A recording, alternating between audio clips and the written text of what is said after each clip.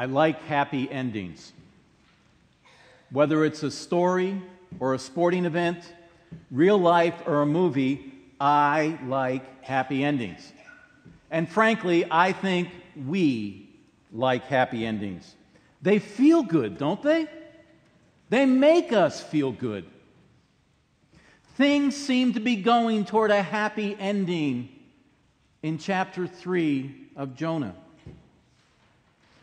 Jonah, when asked a second time to go and preach to Nineveh, did. I think any of us that would have experienced the ordeal of chapters 1 and 2 would have caused us to go preach to Nineveh, don't you think? The people of Nineveh repented. They responded in a positive way to Jonah's preaching. They believed God. They turned. And just when you think they're setting you up for a happy ending, we have chapter 4. I mean, chapter 4 is one of the reasons that I believe that Jonah and the large fish and the Ninevites and everything else in that story are true. There's not a fairy tale ending. It's more like real life, isn't it? There are messes that are not cleaned up. There are emotions that are just kind of hanging out there. And the relationships are not packaged up neat and tidy. This morning we'll be taking our last look at the book of Jonah. In chapter 4, we'll see the real Jonah. His portrait is not airbrushed. It is not touched up in any way, but we'll see him for who he is. Emotions, questions, and frustrations. What we see is a prophet who cannot take his eyes off himself and his own ideas. And so this morning we'll take a look at Jonah. We'll take a look at God. We'll see the scope of God's compassion. And if we dare, we can take a look at ourselves and see how we respond to God's compassion. So I invite you to turn with me to Jonah chapter 4, verses 1 through 11. Listen to God's word. But to Jonah this seemed very wrong, and he became angry.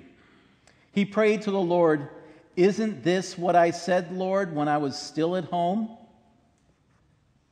That is what I tried to forestall by fleeing to Tarshish. I knew that you are a gracious and compassionate God, slow to anger and abounding in love, a God who relents from sending calamity. Now, Lord, take away my life, for it is better for me to die than to live." But the Lord replied, "Is it right for you to be angry?" Jonah had gone out and sat down at a place east of the city where he made himself a shelter, sat in its shade, and waited to see what would happen to the city. Then the Lord God provided a leafy plant and made it grow up over Jonah to give shade for his head to ease his discomfort. And Jonah was very happy about the plant. But at dawn the next day, God provided a worm which chewed the plant so that it withered. When the sun rose, God provided a scorching east wind, and the sun blazed on Jonah's head so that he grew faint. He wanted to die and said, "It would be better for me to die than to live." But God said to Jonah, "Is it right for you to be angry about the plant?" "It is," he said, "and I'm so angry I wish I were dead." But the Lord said, "You have been concerned about this plant, though you did not tend it or make it grow. It sprang up overnight and died overnight. And should I not have concern for the great city of Nineveh, in which there are more than 120,000 people who cannot tell their right hand from their left, and also many animals?" Friends, this is God's word, and God always blesses the reading and the hearing of the Scriptures. Will you pray with me? Gracious God, I pray that the words of my mouth and the meditations of our hearts will be acceptable in your sight. For you are the rock and redeemer of our souls. And so, Lord, we ask that you would help us to hear your word afresh, but help us not only to hear it, but to meditate on it, to think about it, and to act upon it. For, Lord, we desire to be people who follow you. To that end, Lord, we ask that you might be glorified, for we ask it in the strong name of Jesus Christ, our Savior and our Lord. Amen. What we see here is what I would call red-hot anger. This is Jonah's response to something that seemed very, very wrong. And what seemed wrong was what happened as a result of Jonah's preaching. You remember that 8-word sermon that he preached in chapter 3, right? 40 more days and Nineveh will be overthrown. That was it. That was it. And Nineveh repented. Jonah didn't like that. And in his own eyes, he had every right to be angry. I mean, he was a prophet. He was an ardent nationalist. The nation of Israel was God's chosen people. God's goodness was to be shown to the Israelites, not to the Gentiles, not to the Ninevites. No way. You see, the Ninevites were part of the nation of Assyria. And Assyria was an enemy of the Israelites. They were considered to be international outlaws. They had plotted evil against the Lord. They were engaged in cruelty and exploitation, prostitution and witchcraft. They were lower than low. For Jonah, it was unthinkable that God would show people like these people, the Ninevites, compassion and mercy. It was very wrong for God to do this. At least that's what Jonah thought. And Jonah played the I knew it card. I knew it. I knew this would happen. I knew that you were a gracious and compassionate God, slow to anger and abounding in love, a God who relents from sending calamity. In fact, what he saw happen in Nineveh with the people repenting was enough for Jonah to say, you know something? This would have justified me in the first place to go to Tarshish. I knew this was going to happen. And he knew it because preaching, even preaching about judgment, provides an opportunity for repentance and for mercy to be shown. And so what does Jonah want to do? Jonah wants to die. You know, it would be better to die than to live and have to see that people like Nineveh, my enemies, have repented. That they've been shown compassion and mercy. Think about that for a moment. On the one hand, I've got to admire Jonah. You know, at least he was honest with God. He was honest about his feelings and his emotions. Have you ever tried to hide your feelings and emotions from God? As if you really can. God knows them. On the other hand, God was big enough to handle Jonah's emotions. And that gives me hope. It gives me hope because it helps me to realize that God is big enough to handle my emotions as well. And so how do we feel when God's compassion is showed toward those whom we consider our enemies? How do we feel when God's compassion is shown toward those people who seem to be on the other side of what we consider to be an important issue. God's compassion is for others and for us.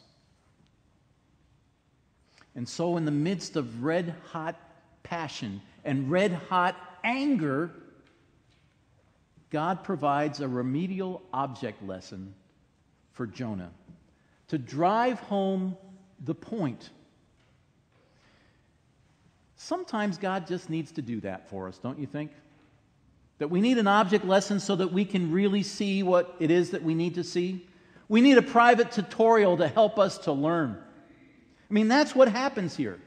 Notice the leafy plant, the worm, and the scorching east wind were all provided by God.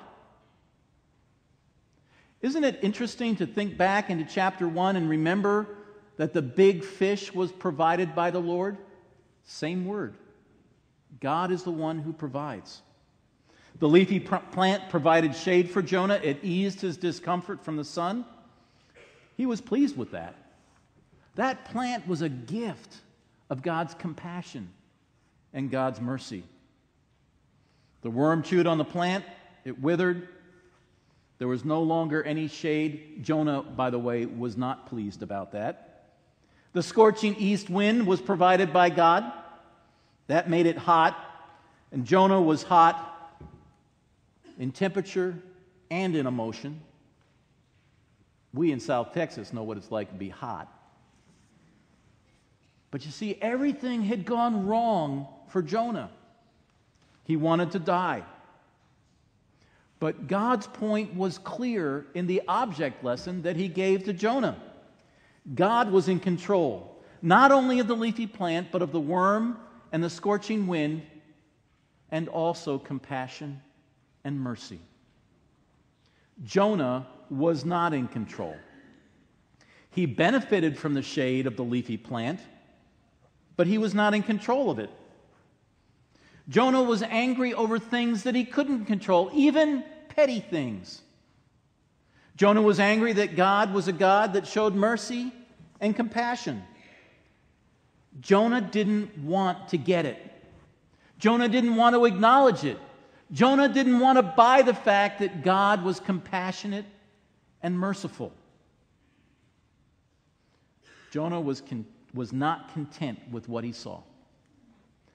And Jonah wanted to take his ball and go home. He didn't want to deal with it. He didn't want to deal with the fact that God was compassionate and merciful. But what Jonah didn't realize was that it wasn't his ball. It was God's ball. And it's one of compassion and mercy. And Jonah didn't want God to play fair with compassion and mercy. What about us? Object lesson or not, there are some times when I simply don't want to deal with God's compassion and mercy. Oh, it's all right if it's shown toward me. But if it's shown toward somebody else, I don't know. I, like Jonah, at times don't want to get it. I, like Jonah, at times don't want to acknowledge it. And I, like Jonah, at times don't want to buy it. But that is my issue, not God's. God is full of compassion and mercy. And God sometimes will give an object lesson to help me see things from a different perspective. How about you? I don't think I'm the only one that has experiences like that when God opens my eyes so that I can see beyond myself. Who is it in your life? Who is it in your life and your experience that you don't think is worthy of God's mercy and compassion? A family member or a friend? A colleague or a boss? A teacher or professor? Someone with a different socioeconomic group? Someone from a different lifestyle, ethnicity, country, or religion? God's compassion is for others and for us. Sometimes in red-hot anger, we need a remedial object lesson so that we can find some relief. And relief in the truest sense of the word comes from God. It is offered to Jonah in the questions that God asks. In verses 4 and 9, a question is repeated. Is it right for you to be angry? God challenges Jonah's mindset. God challenges Jonah's attitude. And Jonah doesn't want to deal with it. Jonah would rather die. He would rather die than see his enemies respond to the compassion of God. And then in verse 11, the question changes focus a little bit, where God asks Jonah about the fairness of showing compassion to people who need it. Look at the question. And should I not have concern for that great city of Nineveh, in which there are more than 120,000 people who cannot tell their right hand from their left, and also many animals? What on earth does that mean? Well, the fact that people couldn't tell their right hand from their left simply meant that they didn't know how to get out of the trouble that they found themselves in. They were not able to make the right decisions. They needed help. They needed the relief that only could come from repentance and responding to God's compassion. And so Jonah was asked that question. And should I not have concern? But we're left hanging. We don't know how Jonah responded. The scriptures don't tell us. We don't know if Jonah ever got relief from his spiritual indigestion. But that question is still hanging out there. And should I not have concern for the great city of Nineveh, in which there are more than 120,000 people who cannot tell their right hand from their left, and also the animals?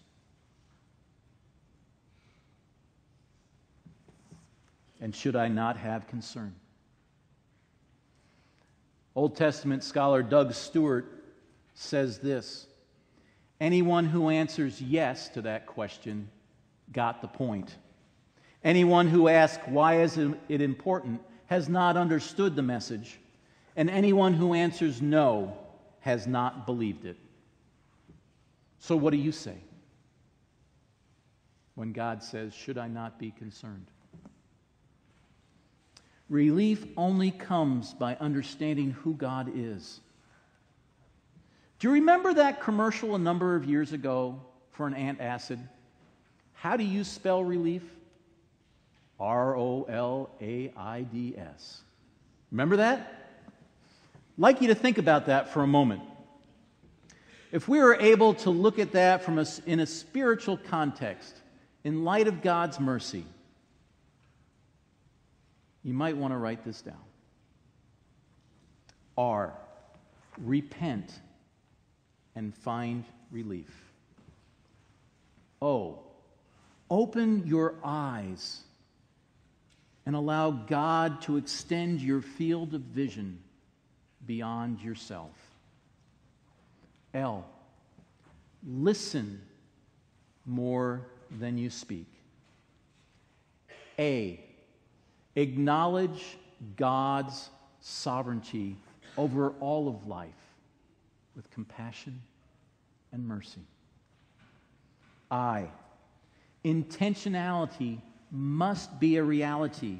That is, we need to be intentional in hungering and thirsting for who God is and what God wants to do. D, develop your core. Develop that core group of people around you who are willing to encourage you and ask you questions and challenge you and love you enough to tell you when you're wrong. And S, surrender to serve the Lord of all. God's compassion is for others and for us. God is true to his character. God is compassionate and merciful, slow to anger, and abounding in steadfast love. And God will be true to his character. God may surprise us. God may have mercy on those who we think are not deserving of it. And then again, which one of us really deserves God's mercy? And you know something? God will have mercy on us in the midst of our response, even anger. God can and will provide relief from any spiritual indigestion that we may develop. Why? Because God's compassion is for others, and God's compassion is for us. May it be so. Amen.